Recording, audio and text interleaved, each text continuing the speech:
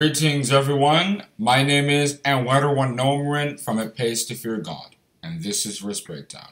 Today's verse is John chapter 4 verse 24, where Jesus Christ stated, God is a spirit, and they that worship him must worship him in spirit and in truth. First of all, what does it mean to say that God is a spirit? Well, obviously a spirit is different from a natural person. Their bodies are different.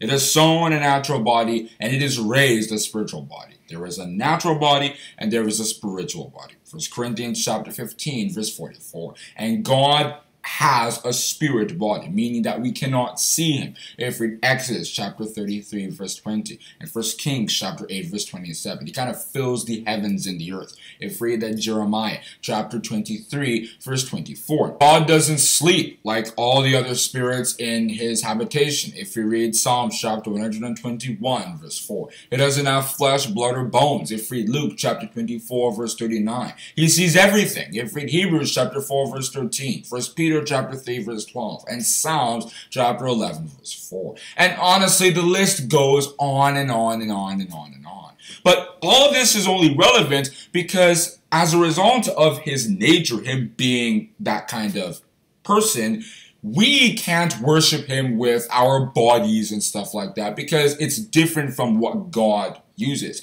He uses our hearts. That's why it says, I will try the heart and stuff. If we read that Jeremiah chapter 17 verse 10 and for Samuel chapter 16 verse 7, that is what God looks at. And that's why we've been told to love God with all our heart, soul, and might. If we read the Deuteronomy chapter 6 verse 5 and Matthew chapter 22 verse 37. And not just that, but the reason why Jesus Christ was even saying that at all was because of one thing. That system of making burnt offerings and the necessity of that was coming to an end. The abomination of desolation was going to come in, and that wouldn't be possible any longer, of course, thanks to the siege. When he therefore shall see the abomination of desolation, spoken of by Daniel the prophet, stand in the holy place, whoso readeth, let him understand. Then let them which be in Judea flee into the mountains. Obviously, when you want to escape, you can't be performing burnt offerings and stuff like that. So Jesus Christ was saying, those who remain in the city because they want to serve God will not be able to do so. But the people who serve God in their hearts, the spirit, and not in the letter. If we read that Romans chapter 2 verse 29 and 2 Corinthians chapter 3 verse 6 are the ones who will survive and still build a relationship with God. Job did the same thing.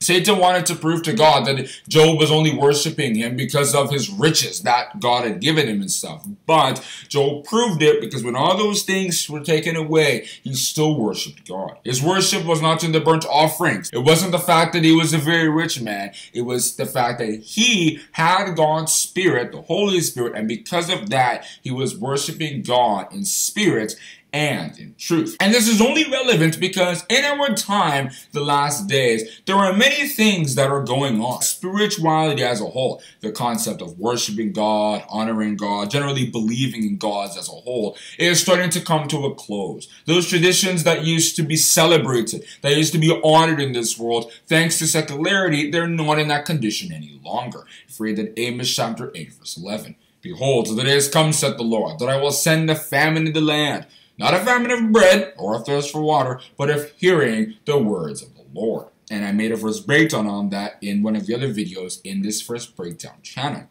It is people who will be able to survive this. They'll still worship God, even though churches might be closed or, that entire idea of worshiping God isn't respected anymore. They'll be able to inherit the rewards of the new world that is coming in the future. If we read Matthew chapter 24 and verses 12 and 13. And I don't need to go any further on discussing the verse John chapter 4 verse 24, which reads, God is a spirit, and they that worship him must worship him in spirit and in truth.